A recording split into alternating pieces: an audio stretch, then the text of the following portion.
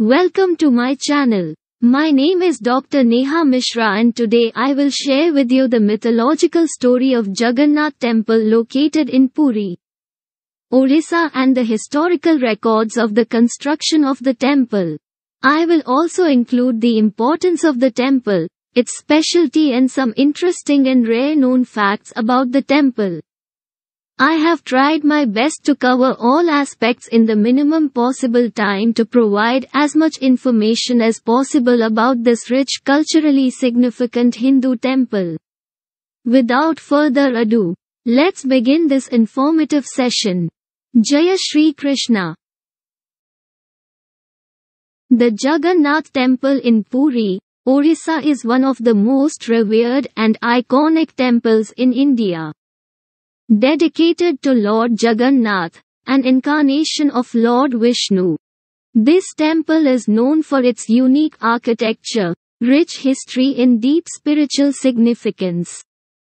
The story of the Jagannath idols is an interesting mythological tale that is associated with Lord Krishna and his siblings, Balarama and Subadhra.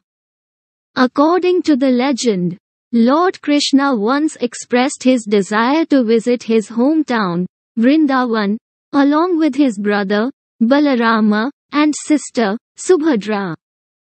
However, their aunt, Shubhala, was against this idea as she feared that if the trio left, they may never return. In order to appease her, Lord Krishna assured Shubhala that he would come back soon.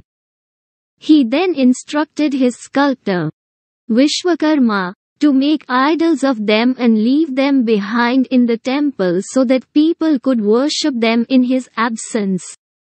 Vishwakarma made 3 idols, one each for Lord Krishna, Balarama, and Subhadra.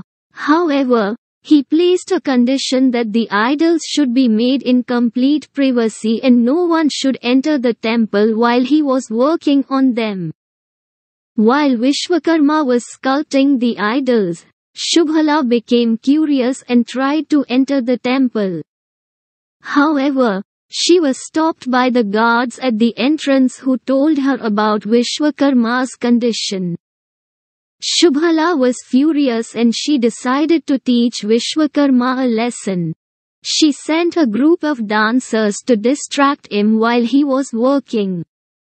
Vishwakarma was so mesmerized by the dance that he forgot about his condition and allowed the dancers to enter the temple. However, as soon as the dancers entered, they saw the half-finished idols and started laughing at them. This enraged Vishwakarma and he left the temple, leaving the idols unfinished. When Lord Krishna, Balarama, and Subhadra returned to the temple, they were shocked to see the unfinished idols. However, they decided to accept them as they were and asked their devotees to worship them. This is how the Jagannath idols came into existence. The idols are worshipped in the Jagannath Temple in Puri, Orissa, and are considered to be very auspicious. The temple is visited by millions of devotees every year and is one of the most popular pilgrimage sites in India. The temple dates back to the 12th century and was built by King Anantavaman Chodaganga Deva as a tribute to Lord Jagannath. According to legend, the king had a vision of Lord Jagannath who instructed him to build a temple in his honor. The temple was designed by skilled architects and artisans who combined the styles of Kalinga, Dravida, and Chalukya architecture to create a truly unique structure. The temple complex is spread over an area of 10.7 acres and is surrounded by a high wall that serves as a protective boundary. The main temple is a towering structure that rises to a height of 214 feet and is adorned with intricate carvings, sculptures, and artwork. The temple is built on a raised platform and can be accessed through a flight of 22 steps known as the Besi Pacha. The temple is home to three deities, Lord Jagannath, his brother Lord Balabhadra, and their sister Subhadra. The idols of the deities are made of wood and are replaced every 12 years during a grand festival known as the Rath Yatra or the Chariot Festival. The festival attracts millions of devotees from all over the world who come to witness the grand procession of the deities on three lavishly decorated chariots. Apart from the main temple, the complex also houses several other smaller temples and shrines dedicated to various gods and goddesses. These include the Vimala Temple, the Ananda Bazaar, and the Gundicha Temple.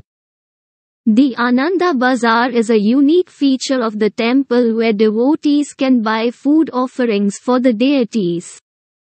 One of the most interesting aspects of the Jagannath Temple is the practice of the Mahaprasad, which is the food offering made to the deities.